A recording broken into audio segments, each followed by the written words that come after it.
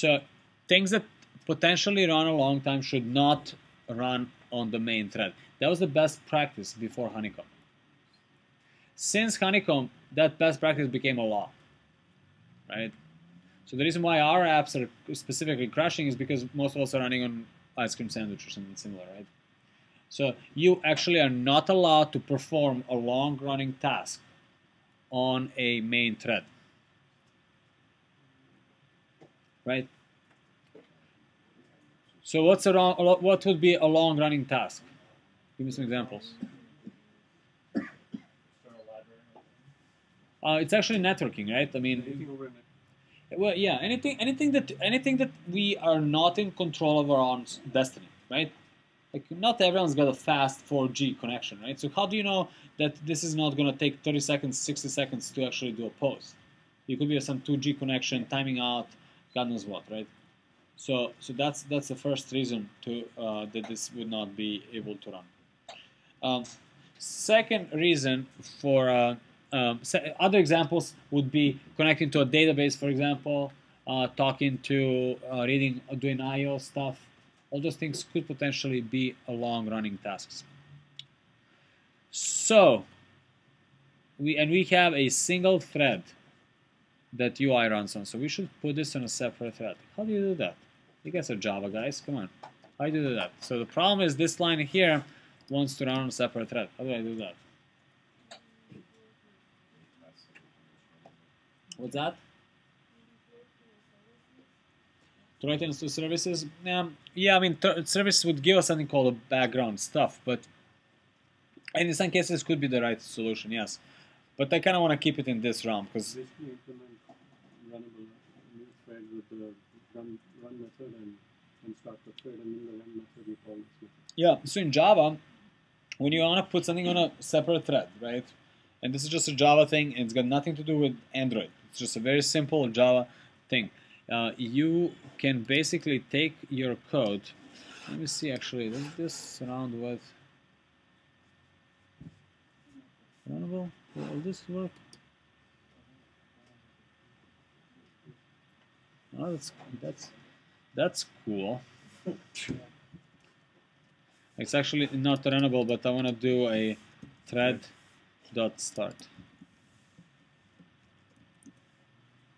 Okay. So in Java, when you want to put something on a separate thread, you take that something, right, and you wrap it with this wrapper. Like, you basically say, we're right here, right now, creating a new thread inside of the thread, where it's an anonymous inner class, by the way, but don't get stuck on that too much.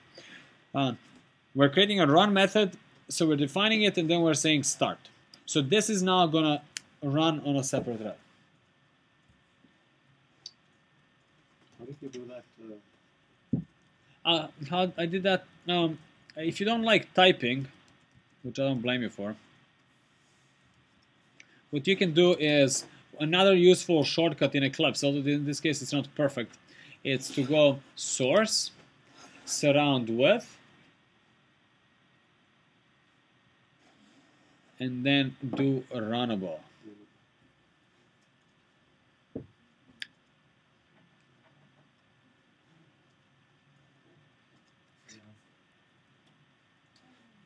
So this is the Eclipse mechanism for helping you do a bunch of stuff on your behalf, right? Source, surround with, runnable.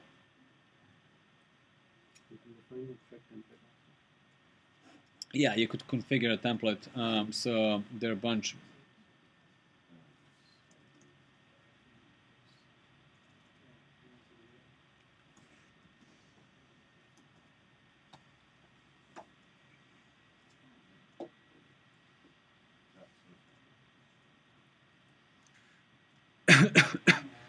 So runnable looks like that.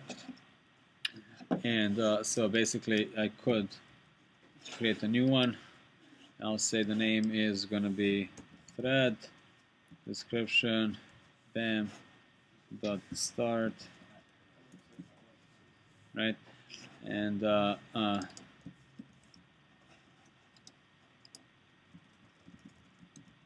creates new thread.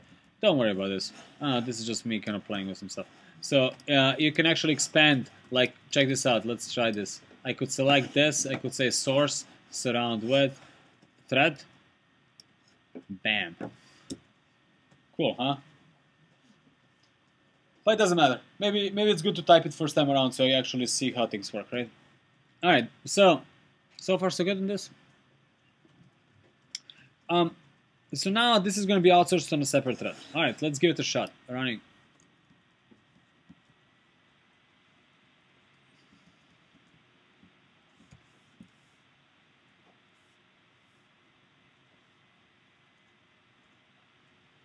Okay, I'm going to clean this up. Okay. Update. Bam, died again. But we don't sweat anymore. We know that something dies. We just basically look at the exception.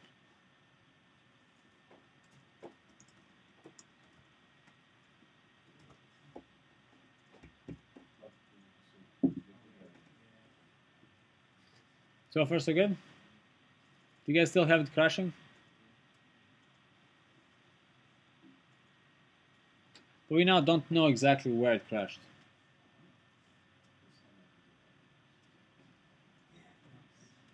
What's that? When I suck in the thread, then I do get another host exception. Yeah, because you're running on pre-honeycomb. But before it was okay, so Yeah, so we get probably the same exception. We just don't know what the exception is. So what I could do is I could now catch that exception. So something is dying here, right? So what I could do is I could say source, surround with, try catch block. That actually figures out the type of exception, right? And the only thing that's not, so it's smart to figure out which exception it could be possibly dying from. But this is not a proper way of printing that exception, actually. What you would want to do is you would want to print it like this: log.e, tag, comma, you know, died, comma, e. So this is a more proper, this is the Android way of printing that exception to the logcat, which we talked about earlier. You guys following so far? So.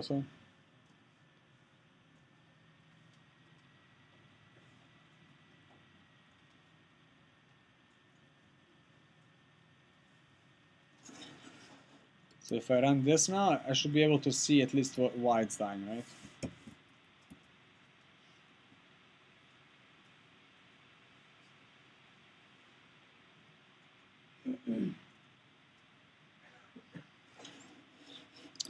So let's try this again.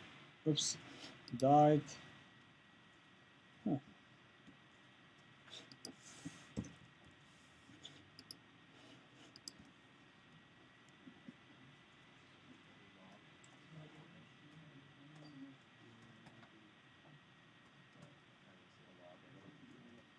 You want to see a long entry?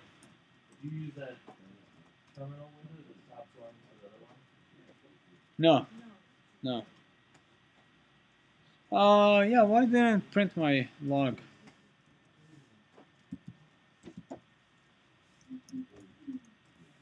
gonna try this Java, the standard Java way.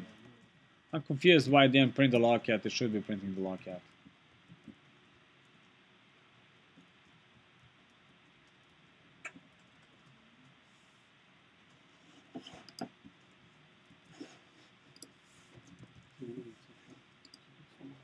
There we go. This is the exception we're looking for. Unknown host exception, right?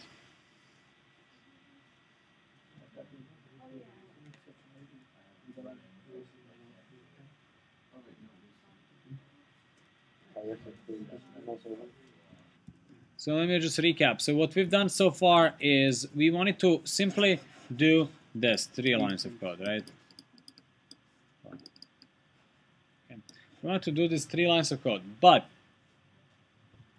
we had to put it on a separate thread, which was this ugly stuff here, right? And then we had to actually catch the exception and figure out what's going on, why it's dying, right? If it's dying. So the reason, so this exception here is somewhat cryptic.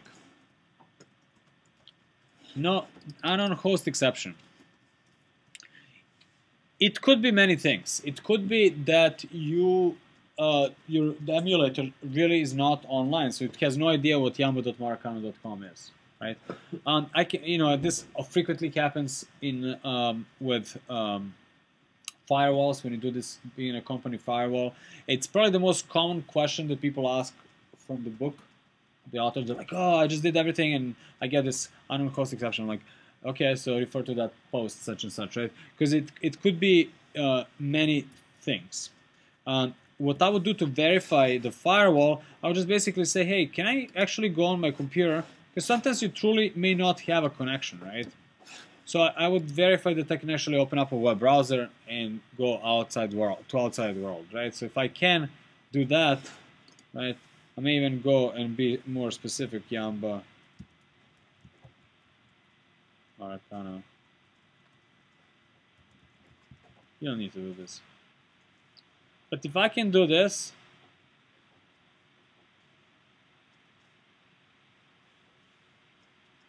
that tells me that there would be nothing wrong with our network on the device. That's a good way to eliminate that assumption, right?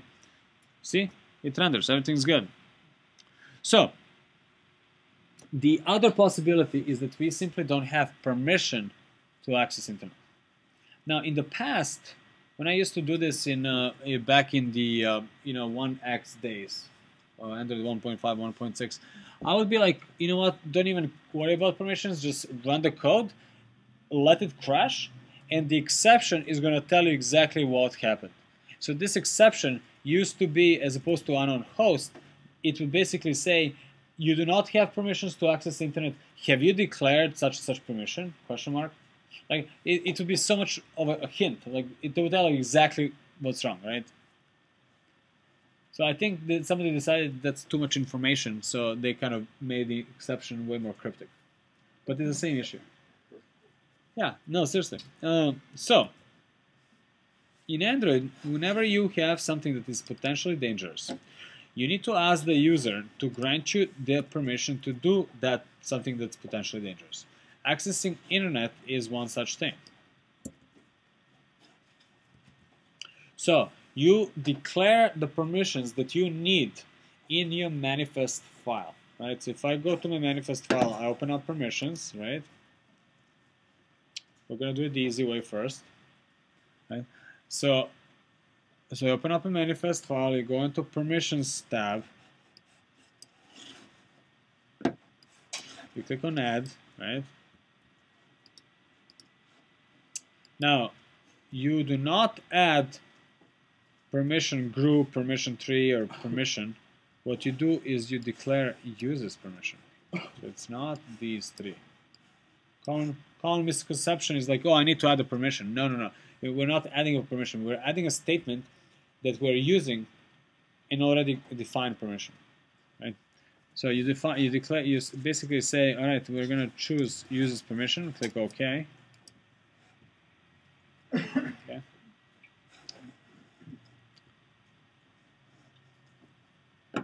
Now, from this short list, we're going to find the permission for internet. There it is. It's one of the more common ones.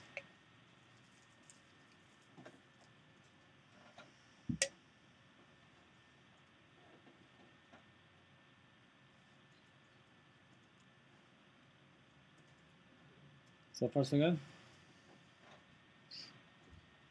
Now, there's no apply button, so it's not obvious how you actually, have this applied. So you gotta hit save for this to actually take effect. So hit save, and then it should say something like this.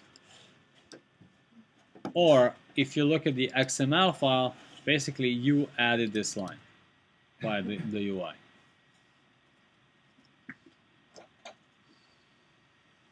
Okay. So whenever you do something dangerous, you ask the user to grant you permission to do that.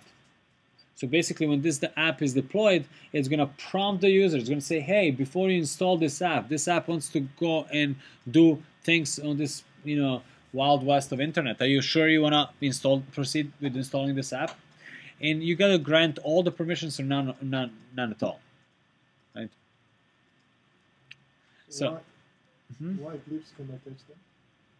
Why does Eclipse what? Cannot catch the issue. It doesn't do the checking for you.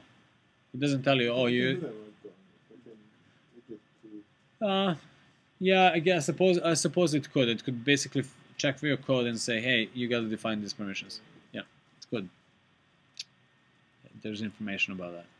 So, now, yeah. one question. At the time that you're signing your app, and let's say you do this, but you don't put in the permission, you sign the app to distributor. At that point of time, you have the verification check, right?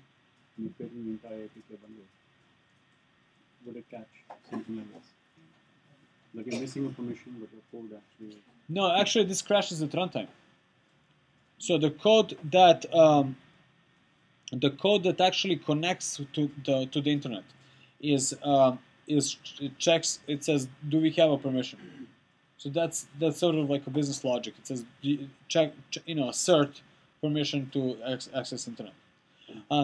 Behind the scenes, what really happens is this code is actually now assigned to a GID called INET, right? So basically, this app now has INET group permissions. So even if nobody checked anything, if you have one Linux process try to access another Linux process, the kernel would kill it off, right? So technologically, this is pretty decent, good, easy, good and elegant solution. But we talked about it briefly. The problem is the social engineering aspect of it. Right? So if I click on Run, it's going to reinstall the app, and then we'll run it.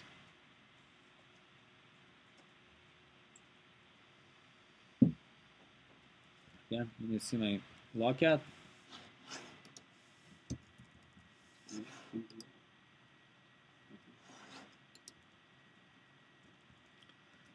Didn't crash. Let's see public timeline. If I refresh this, and I think this is me, but I mean, we can verify. I can say hello mg update refresh, and that's definitely me, right?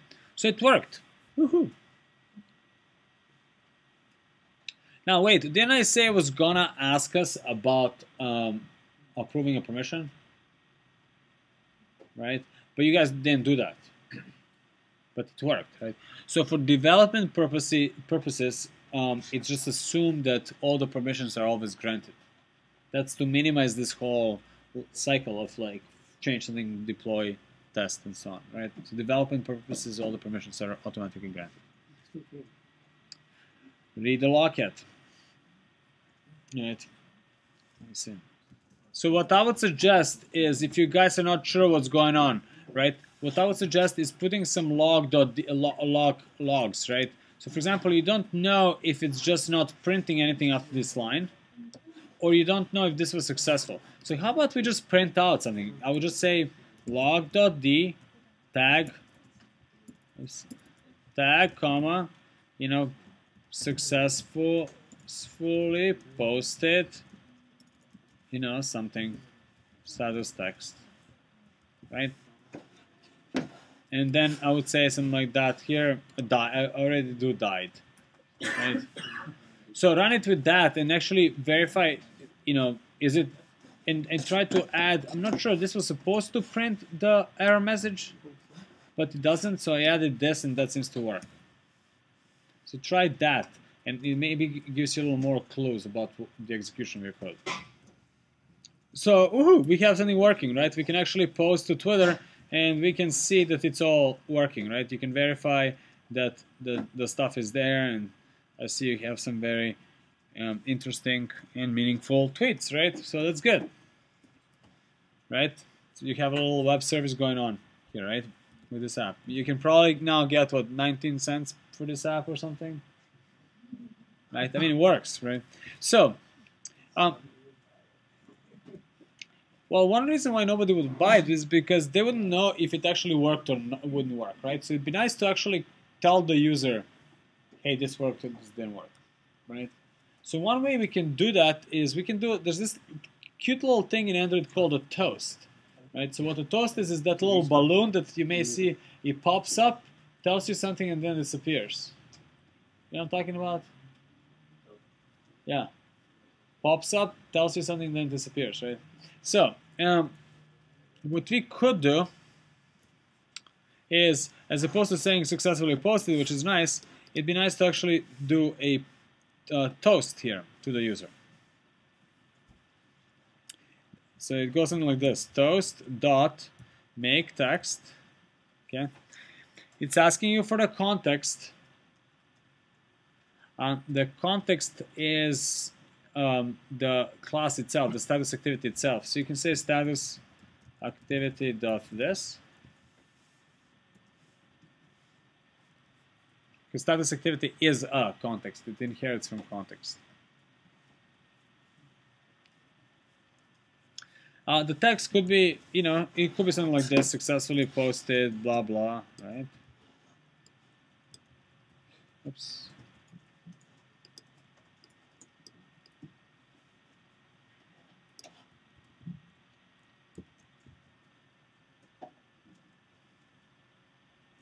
Let me make this bigger because you guys can't see it. The duration is gonna be, it's defined as milliseconds. So what do you think it is? I'm sorry, it's defined as an int. What do you think it is? Yeah. So that's a typical like Java conditioning, right? We would think that if it's in a duration and it's in milliseconds, it's an int, it's likely a it's going to be likely in milliseconds, because that's how normally Java works. But it's not. It's actually one of the following two: toast dot length long or length short. It's an actual constant. And the worst thing is, even if you try to put 10,000 milliseconds, it's just not. It's going to work, but it's not going to be that 10 seconds. It's just going to be equivalent to long. Internally, it's predefined as a certain number of seconds. Yeah. Milliseconds. Yeah, it's hard-coded. Yeah. So, one thing that's missing in here is that also is not very intuitive, that although you did this called long thing, toast, make text, blah, blah, blah, you also have to say dot show. I keep forgetting that all the time. Basically, I added this one line of code, right?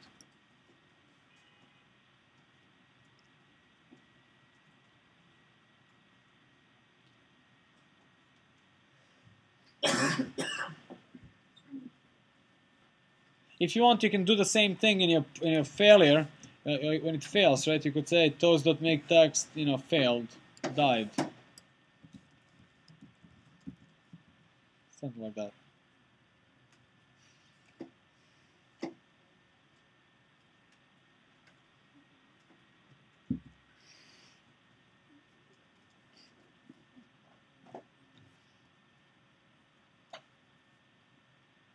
Okay, so far so good. So this should work, right? It should give me a little notification saying either succeeded or failed. There doesn't seem to be a third option, right?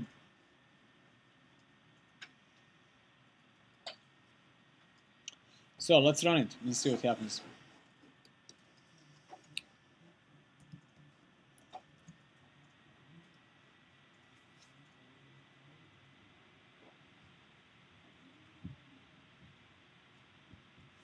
So let's say hello, click on update.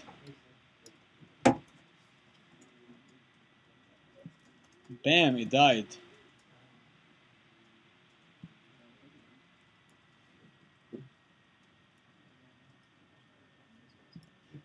Right, it died. It did that for you guys? Yes.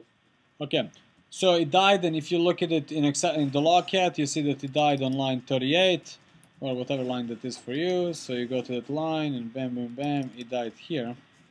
And basically, what it says something along the lines: can't create handler inside thread that has not create looper.prepare. It's a long explanation. Basically, what it's trying to say is that you cannot touch anything UI from a non-UI thread, right? So what we have going on is a non-UI thread. So this thread is fine to do some work. That's okay. But if this thread now wants to go and update our user interface, a widget, throw a toast or something like that, that's not okay, right? So how do we go around that? Well, there are different ways, and we could do various. We could basically do various things with synchronizing the threads and so forth. But all that is a lot of pain. It's a lot of work. So to make life simpler, because this is a very common pattern, Android guys developed a sort of something on top of general Java thread mechanism. It's called the async task. Okay? Async task. So async task is basically an asynchronous task, something that happens asynchronously and then updates the UI. Okay? So we're gonna rewrite this ugly code using async task, right? In the spirit of first doing things the long way and then doing it the elegant way, right? Gotta create a motivation. So here's what we're gonna do. We're gonna create a new class called async post to Twitter task or something like that, right? So I'll call it class post to Twitter extends async task.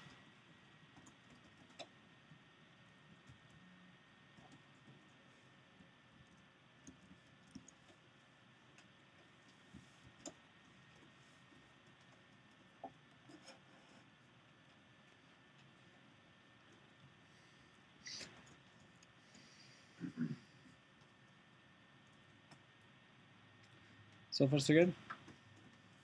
All I did is these 2 lines of code, right?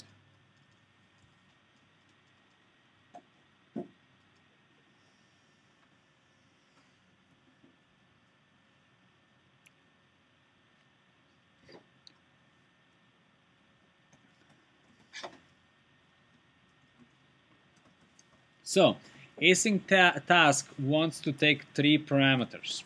Put your mouse there, it's going to tell you. It wants the params, the progress, and the result. So a classical example of an async task would be I'm downloading a file. My app needs to download the file, right? It's potentially a long downloading file, right? So I would have, I want to outsource that to somebody else to do the job, right? Here's a file or many files. Go download them. Let me know where you're at, how far along you are. Are you 50% done, 75% done, that sort of thing. And then let me know if it succeeded or failed at the end of the day, right? So those are those 3 parameters. You basically have the first parameter is going to be your input. What are the files to be done asynchronously? What's the job to be done asynchronously? In the case of files, it may be like the URL to files done or something like that, or file name. But in our case, the input is going to be, let's say it's a text message that we want to post, right?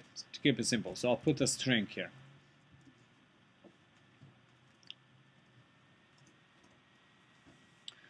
In case of file download, the progress could be, for example, an integer. It could say, 75% done, right? That's the most typical type of a progress. But in case of posting to Twitter, you don't really know you're 25% done posting to Twitter. It's just like you wait, and then does everything, right? So the progress doesn't make a lot of sense in this particular case because we're not getting a feedback that we're done with, first 100 of 140 characters, right? So we don't have the data. So I'm going to put void to ignore it. And finally, I would have the result. And result could be like a boolean, yeah or nay, succeeded, failed.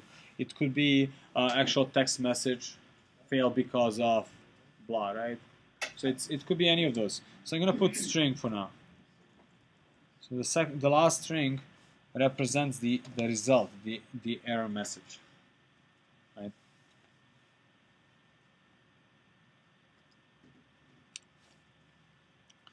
So far, so good? I got it yesterday too. What happened? Sorry. So now for the so this is now underlined red. What do we know when something is underlined red? We do what? Implement. Add unimplemented. Yeah, you would put a mouse over it and it says blah blah blah blah blah. And I said whenever you see this type of a blah, usually you want to do the first one, add unimplemented methods, right? So you say, all right, then add unimplemented methods, and that basically adds a method that you must have, which is called do in background.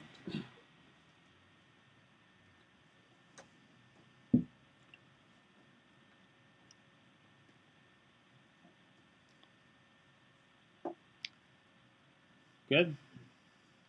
So basically, in async task, doing background is what takes the job and does it in the background. This is where your long-running operation would go. Okay. So in our case, the long-running operation is this thing here, right? We said try, then go to Twitter, post something. If it fails, so do this. If it succeeds, do that. Yada yada. Right? Make sense? Now you can cut paste this, or here's a cool feature in Eclipse. If you guys want to know all these cool features, you can hold the Alt button and then do up down. Alt, and then arrow up down. Alt, options, option. It's Alt on PC. Or you can copy, cut, paste, right?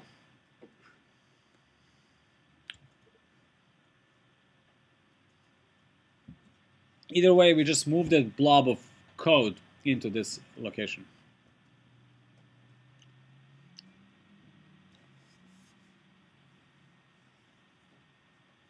So far, so good?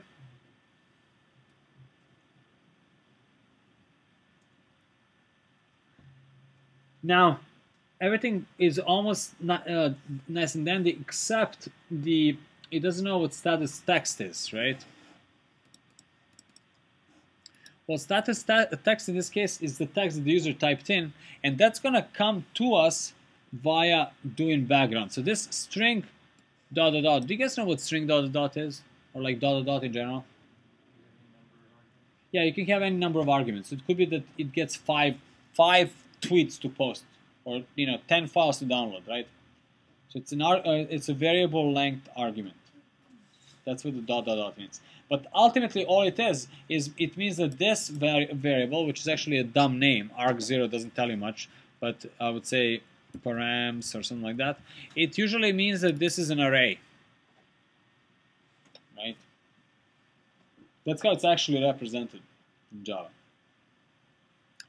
So doing background is going to get a bunch of tweets to post, but we only care about one because we're only expecting one. So basically, status text is going to become params0, which is the first one, right? Oops.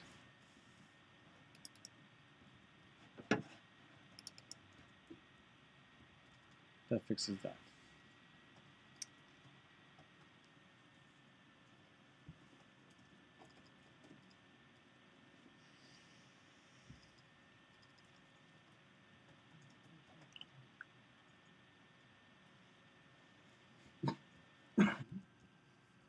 Okay. So, but we're still, so doing background is going to happen on a separate thread in the background. So this is still going to crash. What we really need to do is we need to synchronize it with the UI thread. And that's apparently what async task offers.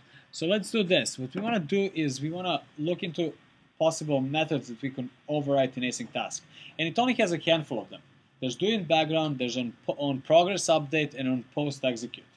So what you could do is you could go look up the documentation and figure out how async task works, right? Or you can do this nifty little feature in in Eclipse, which is basically you go source, override, implement methods, right? So what this does is Eclipse then goes and figures out, given where it's at, i.e. inside of an async task, what are the possible things that we could be overriding or implementing. Right? And Eclipse says, all right, I see you already take care of doing background, so you really have a couple of choices. On canceled, on post execute, and pre-execute, and on progress update. So the progress update is the one that gets called every single time there's an update. Like for example, downloading a file and you're like, okay, I'm 75% done, and so on and so on. We said we're not using that one. So the only one that we actually care about is the on post execute. That's what typically you care about. So on post execute. So select that one, click on enter.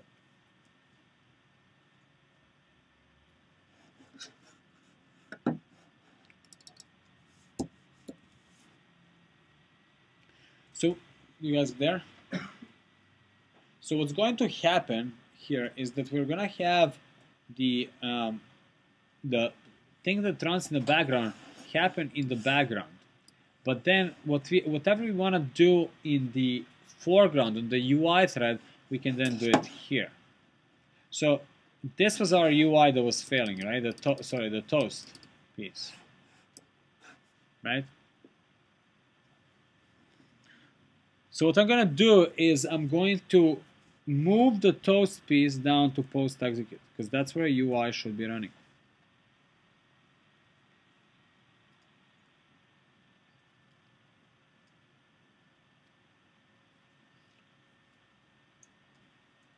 Okay. Also the progress update. Yeah, progress update also runs on UI. Yes, because it needs to update the spinner or whatever you use. So, what also we need to do is we need to then we need to here return the message. So as opposed to returning null, which is not going to cut it, okay, what we're going to do is we're going to return the message here. Return something like this, successfully posted.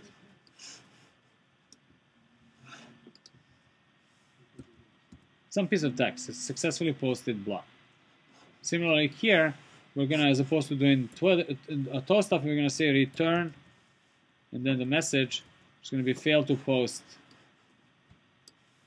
blah. Right, so I moved the toast stuff into post execute, and here I just simply return a message in case it worked out and a message in case it failed. Right? And then finally I just need to fix this to become resolved. So at this point everything compiles.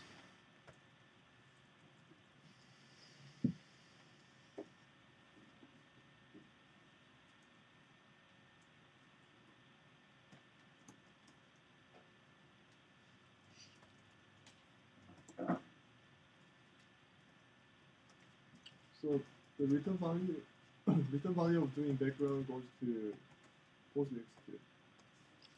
Right? So return value of doing background, yes. So I'm going to explain that in a second. Do you get? Who gives the value to progress update? I'm sorry? Who gives the value input?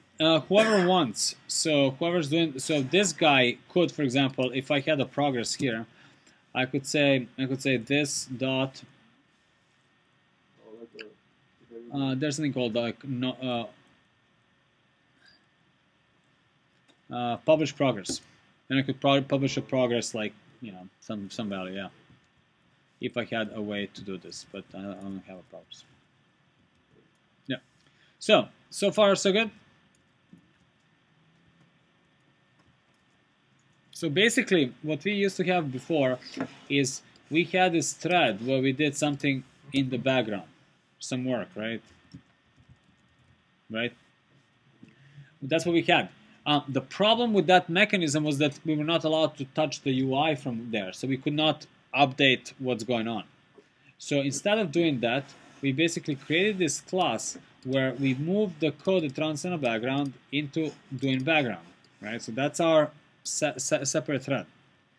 Then we move the code that actually posts, that happens after it's done here into post execute. So all we have to do is kickstart the post to Twitter. So get rid of this and replace it with something like new post to Twitter dot execute, post to Twitter dot execute, and then status text.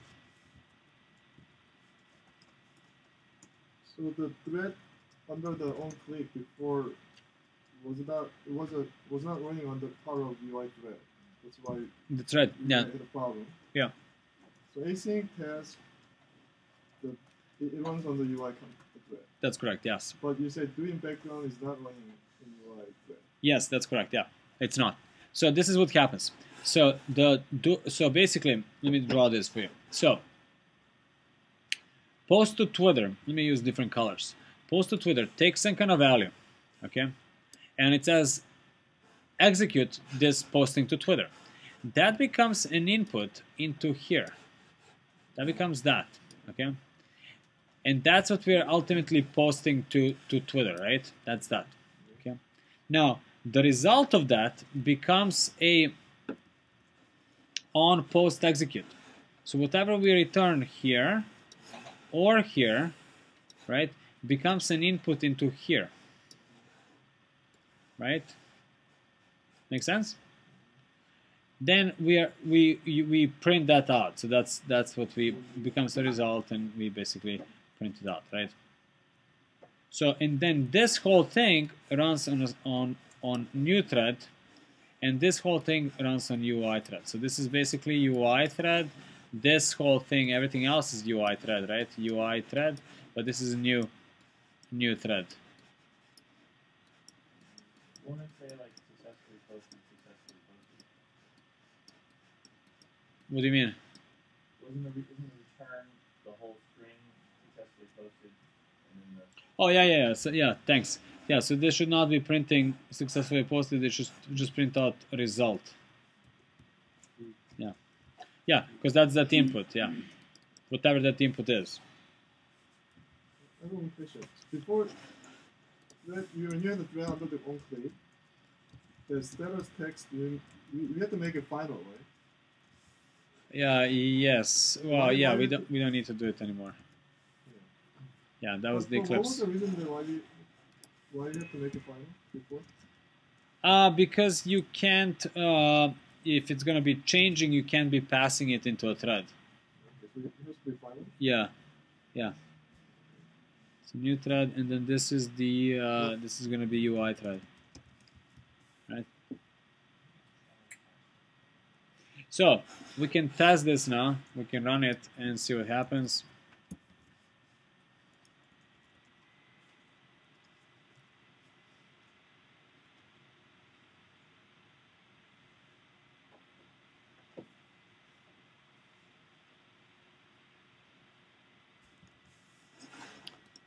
So test is